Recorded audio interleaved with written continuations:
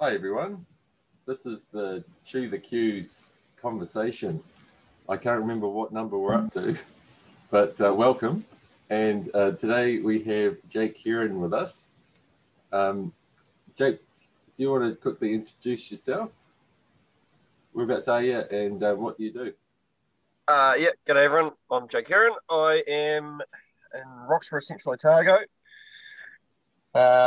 Sheep and beef farmer. Have been for near on 10 years now.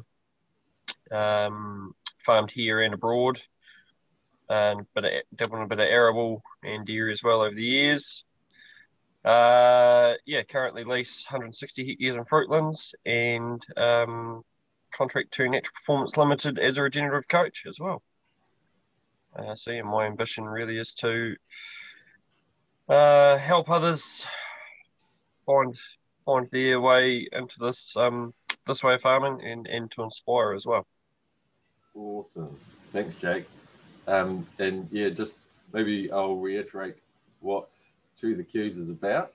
It is a conversation that we take questions and chew them over and never really reach any conclusion, but there's really rich conversations around it and really spontaneous, really authentic discussions about important subjects. And so today, what we've decided to do is Jono, myself, and Jake have each thought of a question, and we're all going to chew through the ideas in these rich questions and never come up with a answer as such. But hopefully, there's a lot of goodness and a lot of nutrition that comes out of the conversation itself. We're going to enjoy chewing it. Yeah. Yeah, so this has been a long time coming, this conversation. I'm really excited about it, and hearing what Jake's got to say and what his question is, and we don't know what each other's questions are. I'll start off. My question, or unless, do you want to start off, Jake? We'll let you have the first crack there, Dan. Okay, well, I'll just offer my question up. It's not really, it might not be clear, but we can put some more information around it. In a nutshell, it's what is the difference between making a contribution and doing work? Mm. And I really liked in your introduction, Jake, how you said that your ambition is to help people and to inspire people. And to me, that seems like a contribution rather than doing work. And yeah, so my question is kind of in line with that. What makes a contribution, and how different is that from doing work? To me, contribution, just straight off the bat, contribution is you're enriching the lives of others, and that can, the two can go hand in hand. Work can be a contribution, if that makes sense. Yeah. Yeah, I think so as well. Like, I think it's all in probably because there's like I'm thinking of the time I spent processing skins and pelts in Dunedin at Burnside, and it was just a common conversation that everyone complained about their work, but yet every day everyone showed up, and there were still moments of great camaraderie and teamwork, as well as producing outcomes that benefit people in the form of salted skins and bull hides, etc.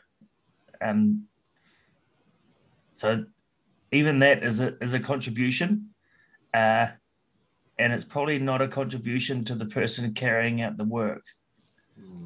Whereas those that are working not for necessarily the benefit of themselves, but for the benefit of others, the benefit of others, then they get it's like their contribution to others. It's a contribution to themselves at the same time. Like, it's empowering, it's uplifting, it's energizing, and that exudes out into what you're doing. Whereas if you're working and you've really got it that you're working and it's not a pleasant thing, then do you guys know what I mean by you meet those people that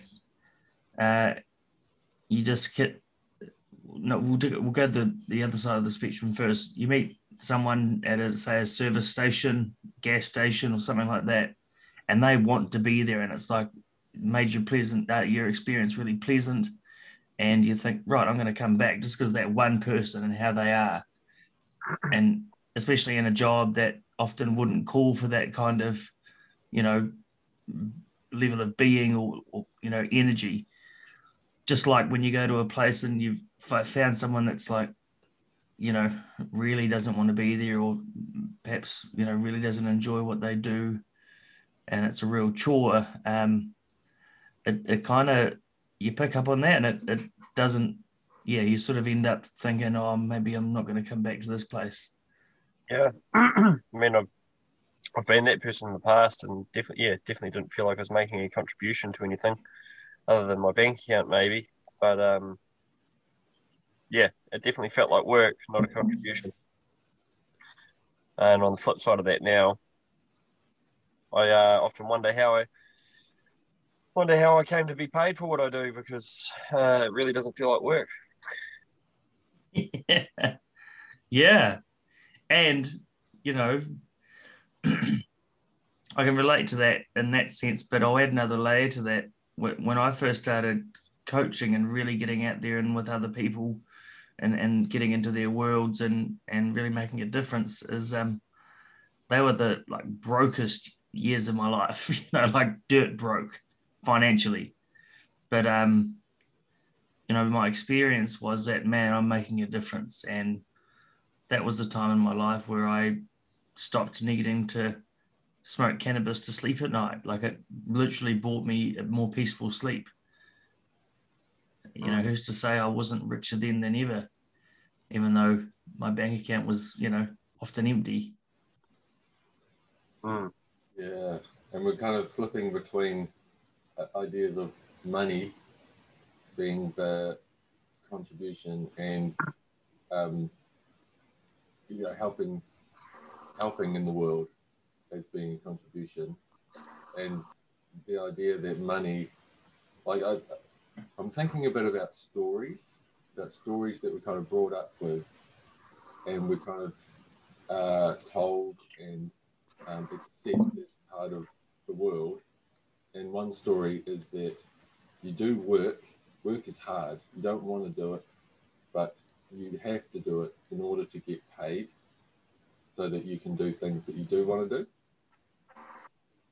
And that's a story, and in a lot of ways it's a helpful story, because there are things like what you're talking about, Jono, working and doing skins and stuff, that there's a lot of aspects of that doesn't seem like something that you want to do, but you get up and you do it. But then you get to the point where everything that is work must be hard in order to warrant being paid for it, because or else why would you be paid for it? And the money side of it is actually called compensation. Like, your time is reimbursement. Is reimbursed because that's the story that's reinforcing that story that you don't want to do that. You're giving up your time unwillingly, and the only reason you're doing it is money. And so what I'm trying to really messily get to is that the contribution can go two ways. Like, the contribution by doing the work, it is fulfilling in itself. Like, it's making a living, when I do something that's really meaningful, it's making a living for myself, and it's making a living or making a contribution for others. Like this conversation that we're having now, I feel like we're getting up early. We started at 7 a.m. On a winter's morning, and Jake went out to the caravan, and it's not, it's in some ways it seems like work, but we're not getting paid for it as such. Well, we're not actually, are we? Who's paying us? I don't know. Yeah, guys, come on. Yeah. Am I missing out here? Yeah. Who's paying you guys? Yeah, sorry guys, I already sent my invoice away. Oh, right, I'm going on strike. But it really feels I think, like and Dan, I love what you said about story, and you shined a light on a story that's been for me for years like the truth, and that's the story that I was brought up with along the lines of just work hard, everything else will work out. Just work hard. Because the harder you work, the more money you get in the story. Well, that's what we're taught. Yeah. But yet we're not taught about work as a contribution. Like there's a man who I forget I was listening to one day on YouTube, and he was talking about how if your job showed up like an opportunity every day to make a difference, it would be a different job for you, rather than if you just saw your job as something that you had to do. It's not going to show up for you as something you're going to want to do. You're not going to spring out of bed in the morning without your alarm or without pushing sleep a million times when it's a chore. But if it showed up, and it's all in, all these things, including the stories we talk about, are all in our occurring. It's all stuff that we generate and add meaning to. And a lot of it is inherited. Where you say stories, Dan, like they're so powerful because we're brought up around them, and there's no one that we trust more than our parents as young little kids. And so generally what they say is, the sort of law. And that was certainly the case until we reached this age of social media where people get to ask their own questions and get informed this way. But there was a time where whatever your parents said, that was the truth. And if they were running around saying you've just got to work hard, or maybe it's on the other end of the spectrum and you're listening to your parents say, oh, you don't work hard enough, which was something I also got brought up with. Not with my father or mother, but just in and around the neighborhood as a complaint, like you weren't enough if you didn't work hard enough. I think that story is such a huge thing for people subconsciously, and I can probably speak to this from experience, that when you don't recognise it and you get the opportunity for your work to be a contribution, in the sense that, you're springing out of bed and it's not work anymore, you've got the opportunity to earn a living doing something you actually really enjoy. A lot of people self-sabotage because subconsciously we don't know how to accept that, because there is this dialogue and culture of work being hard and not being enjoyable. It's kind of like guilt if you're enjoying it too much. Yeah. Don't smile at work. Get that frown on quick. Oh yeah. Someone might think you're not working hard enough. Yeah. I know people and working hard, working yourself to the bone, especially in the farming industry, is and not just the farming industry, plenty of industries. And New Zealand as a general actually is glorified. And I still catch myself doing it, but I can remember, working 16, 17-hour days or more when I was driving tractors, and it was like a competition. I had, how many hours could I work? How hard could I work? Because it made me better if I worked harder. The big man. Yeah. How many hours do you work today? I work 25. Yeah. Yeah. Oh, wow. Yeah. And I've had a couple of those days too. Yeah. And we give those people honor. Like Yeah. it's like an instant respect thing. Like, wow, man. Maybe it's You like know, a confusion with contribution. So the more hours somebody works, wow, they've made a huge contribution. well, we're not brought up with that language, Dan. No, Where in our childhood have we heard the word contribution? maybe in Yeah, donations, like make a contribution to a good cause. oh, I think there's even distinctions there between donation and contribution. Mm. A lot of people don't donate as a sense of contribution. A lot of people will donate to make themselves feel good. Mm. Um, jump in at any point, guys, and put your questions in. I just wanted to just touch on what Jono said and about kids, because kids are a huge part of my life at the moment, and well, there's so much I could say about how kids and parenting relates to contributions and work, but and how it's not seen as work to bring up kids, which is so ridiculous, but it's absolutely, I feel, the most important contribution I can make is to be a good father for my children. And what you were saying about kids being believing what their parents tell them, and then adopting the stories that their parents tell them as reality. Yeah. My 4-year-old Eliza, she hasn't got the story yet that you've got to do things, but she tells us very, very strongly when we try and make her do things, and she has this way of putting her foot down really, really strongly if there is something that we tell her to do, and she doesn't want to be told what to do. So it can be going to get dressed in the morning. If she decides to do it, then she's happy. But as soon as we tell her to go and get dressed, she'll put her foot down and say no. So it's kind of like she's at this age, she's teaching us, my wife and I, she's teaching us to frame things that need to be done, to frame it in terms of something that you want to do, rather than, right, no, this is just, if you want to be a big girl, this is what big girls do, and you just have to do it.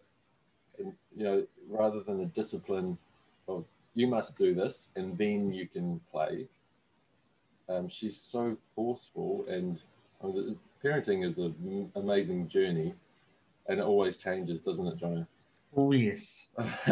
But yeah, to be sort of told so strongly that it was such a strong resistance to any of that you must do is kind of enlightening for me, because it's kind of right. The world shouldn't, or the story doesn't need to be about what you have to do against your will. It can be framed up in a different way, which works with my daughter, and just allowing her a little bit more freedom around how she does things, because then she chooses to do exactly the same thing, but she does it with a sense of, this is what I want to do. It gives her choice. Like even just changing the word must to could, and like seeing it as an opportunity to choose from, like an obvious opportunity. And that's not always the first thing that wants to roll off your tongue, because we weren't born with that. Certainly I wasn't taught with that sort of, it was do this or you'll get a hiding. Yeah. So you just, I mean, I got around just grumpy ass like all the time. Teachers, I don't know how they did it. And it's a tough one. I certainly believe in, and I actually like the way you've framed all that, Dan. I think that's really great because, frame those things we don't want to do as something, as an opportunity, or or changing it to something we do want to, because the reality is that life isn't easy, and we all have to do things we don't want to do at times, but we're certainly not raised to reframe that, within our own minds to make it easier to do or more enjoyable. It's just simply a case of, right, I don't want to do this, but I have to. This is just life. And if we could all, and sometimes you're just gonna have to do shit you don't want to do. Simple, but if we can find a bit more enjoyment in it, it'd make the days go a lot faster. Yeah, you might want to do it. Yeah, you might want to do it, exactly. And it's kind of like an empowering way to frame it, because you reach that conclusion in Eliza's 4, so she is reaching the conclusion that that she does want to do it. It just is uncomfortable at the time, so it kind of empowers her to choose to do it. But she knows that that's her choice. She's doing something that she doesn't want to do, but she's doing it by choice. She's not doing it by, this is something that I have to do. Sorry, Dan, you've just gone really quiet on me there. I can't quite hear what you're saying. Better? Is that better now? Yep, that's a bit better. Yeah. Yeah. But maybe we should move on. Have you got your question, Jake? Okay, yeah. So I've got a few different questions, but we'll start with this one. So we're all in the coaching consulting business, whatever. I was about to say, just make sure you keep it PG, Jake. Just Yeah, don't worry, Jono, don't worry. We got that stuff away, out of the way. So we're all in the coaching consulting business, and so I guess this is a two-pronged question. I've seen a really good example of this recently too, actually, in the sort of more conventional consulting side of things, probably a lot of fear and pushback. So my question is, do those guys have a reason to be afraid? And then the other prong of my question is, what is the future of our game? Are we consultants? Are we coaches? And what is our future? Awesome question. Yeah. I've heard a few times from different consultants and coaches that they're aiming to make themselves redundant. And I just cringe at that, because I see the angle of saying, I'll offer you such good advice and such good empowerment that you won't need me anymore, and therefore I'm redundant from helping in this particular job. But that's not the overarching, like, what is coaching and consultancy. Like the future of it, perhaps, is ever changing. Like the future, it doesn't stay the same. You can't have the same recipe and apply it, to each farm constantly every year, the same recipe. So I guess in that sense, you're kind of constantly making yourself redundant and then reinventing your approach. Things are moving. Yeah. Yeah. Well, we've seen an example of that already with Integrity Soils. Nicole and her team have constantly reinvented the way they do things, and now actually don't coach one-on-one at all. Yeah.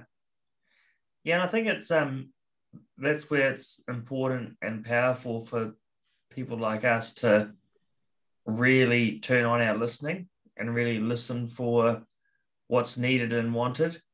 And I think more than ever right now, what's needed and wanted is energy. That's something that hasn't been discussed much in the past. Authenticity and integrity is other big things that I see as being foundations of what I would term future-based regenerative businesses. The successful ones tend to have a foundation of integrity and authenticity. And I've never ever done a business plan, and I've never actually sat down and really, tried to frame out the way that the coaching that I offer actually works, because it is changing all the time. If I say I'm building the plane as I'm flying it, it's not an understatement or it's the truth. It's literally just keeping my listening on. Each person is so different at each time, just like what you said, Dan, about as our farming systems changed and the management and coaching all changes as well. Well, so does the farmer. And as your perspective changes, more questions arise, more possibilities and opportunities arise. It's never a case of, oh, yep, that's ticked off the list, that one, coached. So in that respect, and this is something that's been coming up for me, we need to be growing at the same pace as our clients if we want to stay relevant in the market, because our goal, obviously, going in to see anybody is to grow, help them grow, and So instead of just, like you say, Jono, building the plane as we fly it, instead of having that framework, which you definitely see in a more conventional sort of way, is that we go in and this is how you do things, and this is what we're going to do, and then just keep selling that same thing year on year with maybe relabeled products or new products. The challenge to us is that we actually have to be growing just as fast, if not faster, than our clients are to stay relevant in the marketplace. Yeah, that's part of the integrity, Jake. Yeah. If you're not setting the example for what you want, with your clients, then there's not going to be, you've got to, what's powerful is that people know that you're growing as much as they are. Is that sort of what you're saying?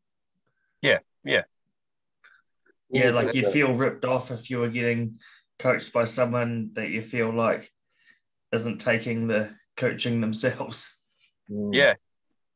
When you talk about growing, I'm wondering in what sense you're talking about growing: financial growth or size of business, number of clients, your offering is growing, like in terms of what products or what sort of angles that you approach the work or the contributions.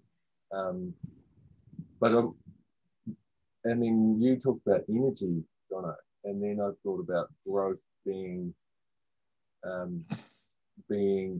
utilization of energy in a real sort of, in a real foundational or fundamental sense of, are you growing as a business? Are you utilizing energy and contributing energy? For me, it's growing as a human being. Yeah. Nothing to do with status or financial wealth or belongings. For me, it's like all of those things Dan brought up are relevant. I was definitely angling more in my comments towards the growth as a human being, but I mean, all of those things contribute to growth as a human being as well in their own way. So I think it's all relevant. True. Yeah. And the first part of your question, do farmers have a reason to be? No, it's I've just seen a really good example recently of a consultant really just in the conventional space really just slamming a farmer, not slamming him, but shutting down here. A farmer wanted to branch out and give bale grazing a crack, and his agronomist just straight away was like, "Nah, it's the worst idea." Blah blah blah. And yeah, this farmer, okay, whatever. And went off the idea. So I see that's, I don't know if that's coming from a place of fear or just, yeah, I see a lot of this at the moment, and so I think there's a bit of fear out there around how relevant they're going to stay. And so, yeah, I guess my question was, do they have a reason to be afraid, or is there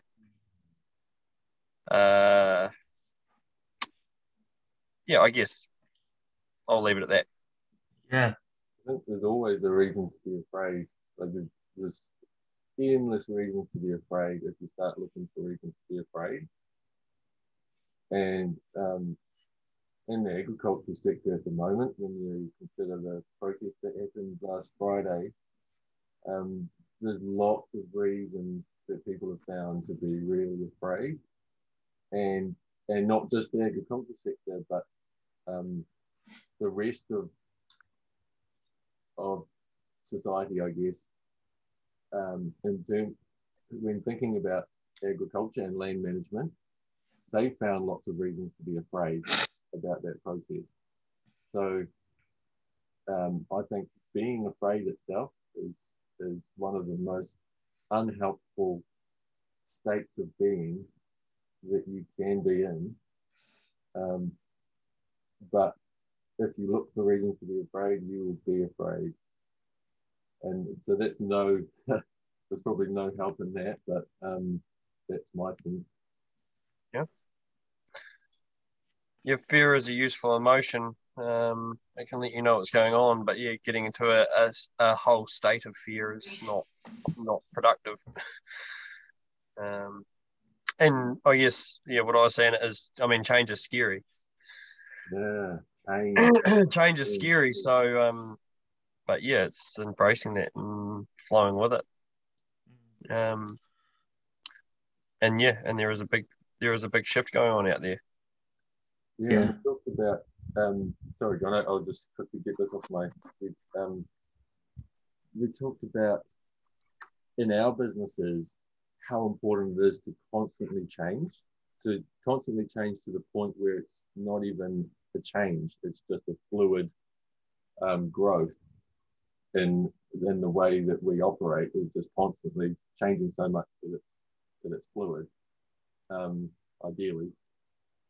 And actually, it has to be really when you're working at the level that we're trying to work at.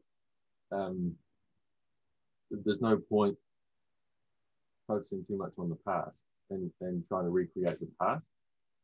But anyway, what I'm saying is, when you're in that place of change is such a necessary thing, then the fear of change is really unhelpful, because what it is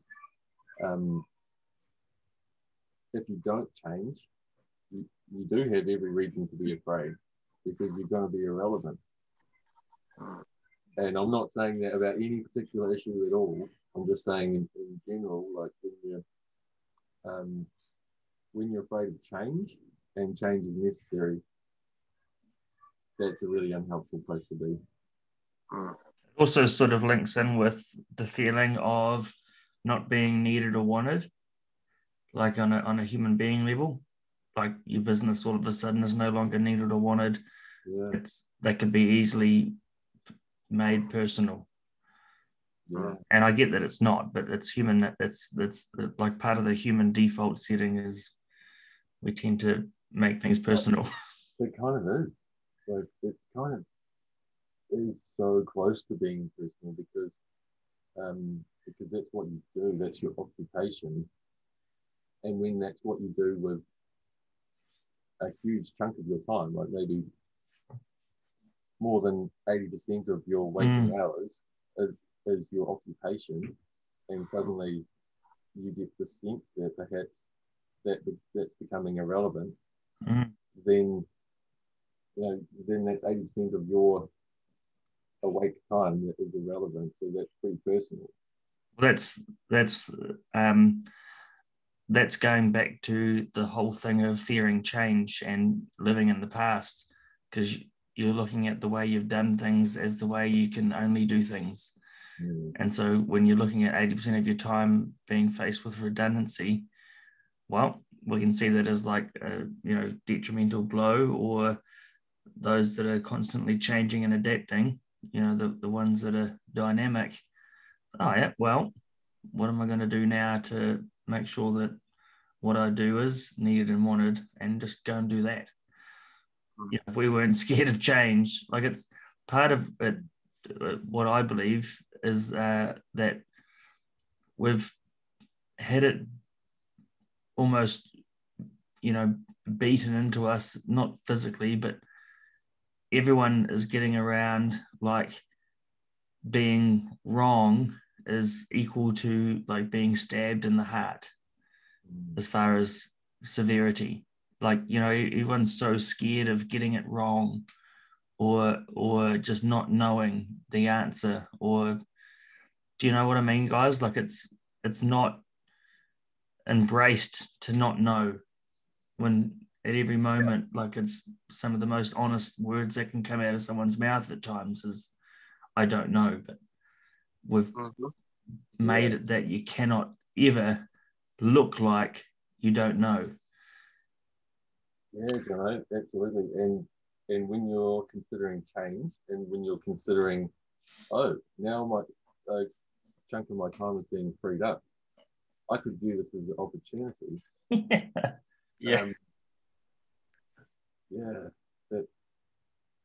That is not knowing. That is open up space, and it's like, what am I going to do? What is my contribution that is relevant? Yeah. I don't know. But do you get how that's generated at the level of self? Like, just say the change in the conversation going from, oh my God, 80% of my business is no longer needed or wanted, to, oh my goodness, I've got 80% of my time is now available and free for me to do something. Yeah, but awesome.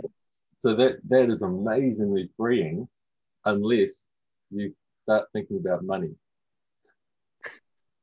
Right? Yep. Even thinking about money, it's like, okay, well, before, I'm not going to get money if what I'm doing is not wanted or needed. So even doing nothing is still not going to give me money. But doing something. Oh no, there's something you can go and get paid for doing nothing. Let's no, we won't go down there ever. Let's not go there. Yeah. No, totally. It's all how you perceive it, how you look at it. And certainly over the last 12 months I've had some spare time at times where I've gone, oh shit, what's the money. And it can put you in a very disempowered place where you don't think of opportunities and how to grow and how to become relevant. But if you can change that perspective to, what can I use this time for, to upskill or increase my knowledge base or network with the right people to lead to an income where I am relevant and feel empowered and am empowering others. And that very quickly leads into, gee, I'd really like some spare time again. I've got to make some. Yeah, I've got to make some, yeah. Wow. Yeah. All right, guys. Well, I'll better throw my question out because we've got about 14 minutes. I I better think of it. You're saying you don't know, John? Yeah, right now the question is not there. So no, let me just think what's in my mind. Okay. All right. So we've got this thing right now where the up and coming agricultural season is going to be lacking staff and manpower.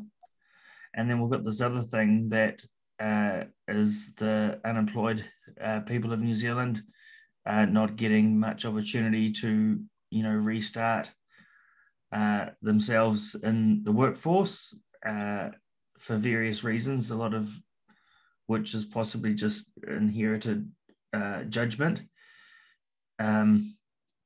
So my question is, how can we turn that into an opportunity where we've got skilled and unskilled unemployed people looking for work, and farms and contractors that are lacking staff? How do we turn that into a win? It's a hard one, John. I definitely felt my inherited dialogue spark up there. Yeah. Isn't it strong? Yeah. Yeah, I definitely I definitely see there's opportunity there. I think I'd add a question to a question is, how do we inspire possibly some of those not actually seeking work to want to seek work? Yeah, how to seek work, or to want to seek work, or to feel that thrill of contribution, and fulfillment. I think what comes first is acceptance, because if you're in a position where you're not contributing, you're not feeling hugely valuable, and then the whole world of future employment, and even like the whole, like I'll even go as extreme to say is like the general noise of the nation is that, those people, the unemployed, like it's a group of specific generic people, don't deserve or there's lots of terminologies, dole bludgers, all this stuff that just instantly labels the people who are currently unemployed invaluable. Not valuable. And I know there was a time where I was between jobs after a car accident, and I was living in a tent in my mum's backyard with no job, on ACC in Oamaru. Drugs were a normal day-to-day thing, and man, the future prospects were grim as far as what to do, who's going to give me a chance. And I was luckily, someone gave me a chance, and I took it and ran with it. But if in the for me being on ACC when I broke my femur when I was 18, it was like I took it on that I was a dole bludger, and the actions pulled for were the ones that fitted my description of a dole bludger. I'll go and start. It's literally when I started smoking weed for the first time and started hanging around with different sort of people, and all of a sudden, for a short time there, I was, the stereotypical dole. Or I was an ACC, but I still had it that I was a dole bludger. You started acting out the story? I started, seriously. I was in a tent in my mum's backyard. Crazy how strong that is, eh?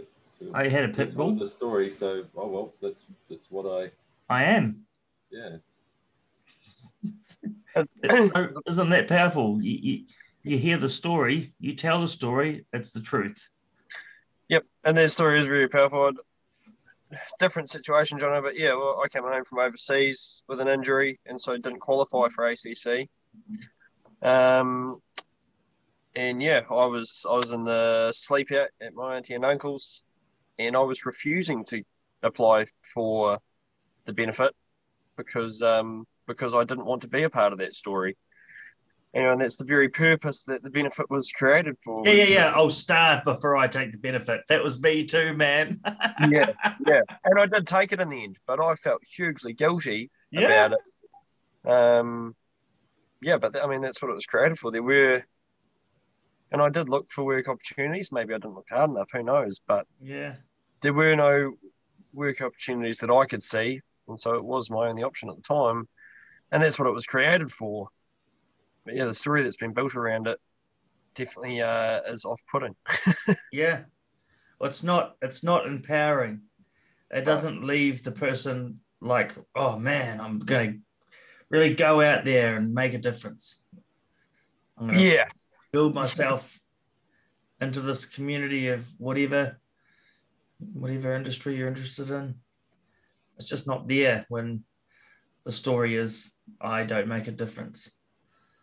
I don't matter.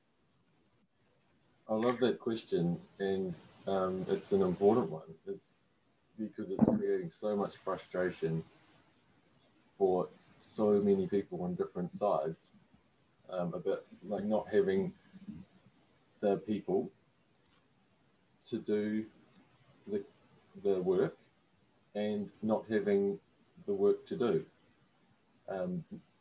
And I think to turn work into a contribution, sometimes I just add the word meaningful. So meaningful work can be a contribution, can be much more in line with a contribution than just terming it work. And how much do you get paid for that work? Because that's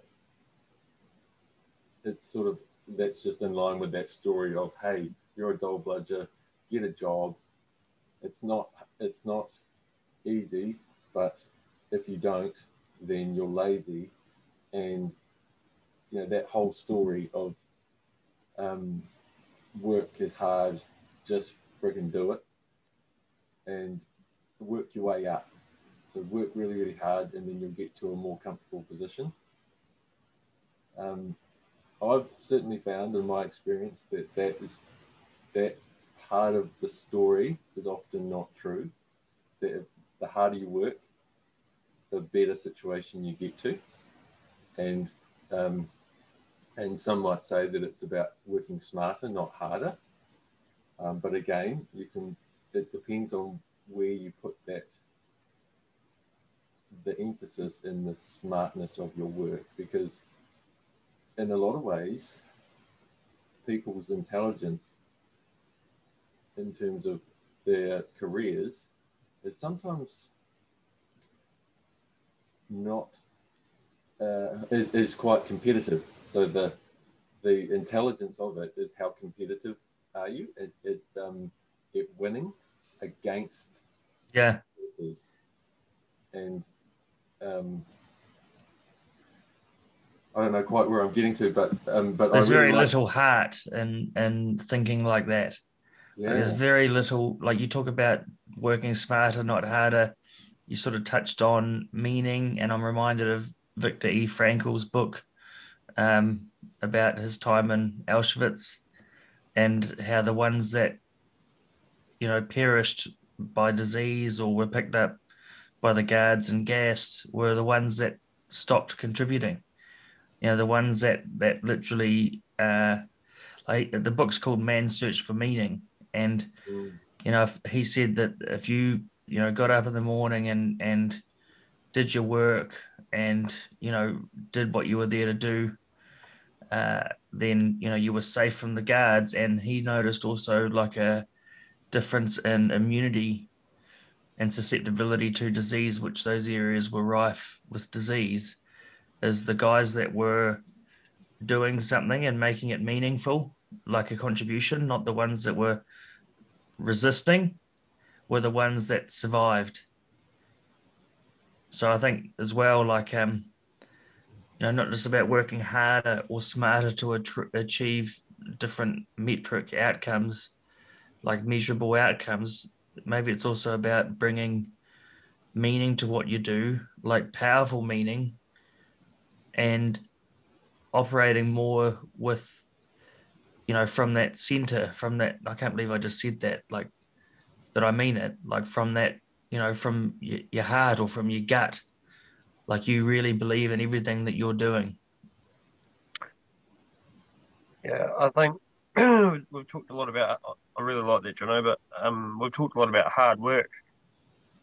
I think, yeah, the thing of yes, to be successful, and however you measure success is entirely up to you. But to be successful, we do have to work hard. But quite often, that hard work is actually within ourselves. It might not be in the physical world. Mm.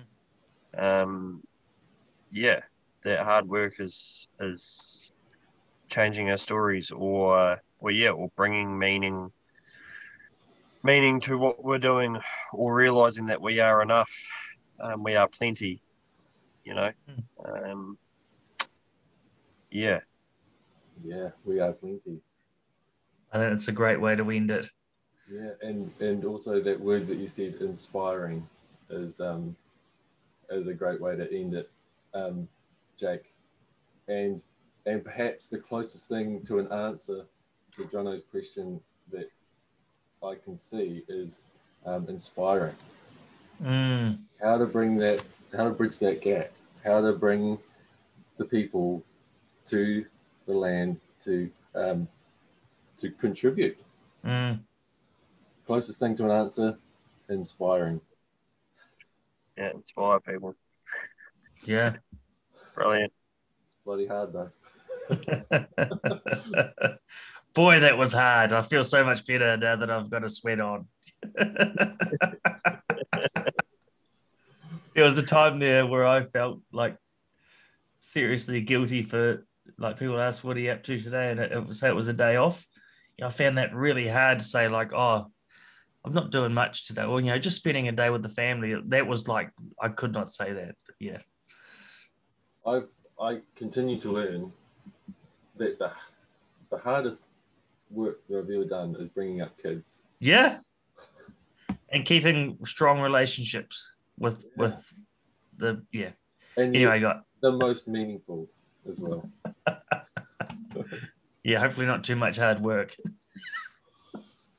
Thanks All right, so boys. much. Thanks so much for your time this morning. Cheers, guys. It's been a pleasure. Okay. Have a great day. You too. We need to sign.